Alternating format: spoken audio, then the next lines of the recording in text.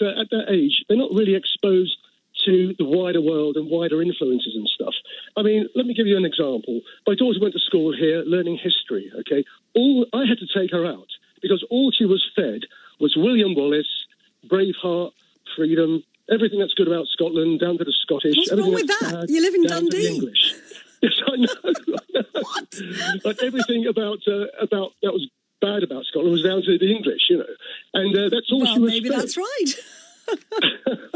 Possibly, Alan. The point I'm making is that they have a narrow field of information at that age, you know.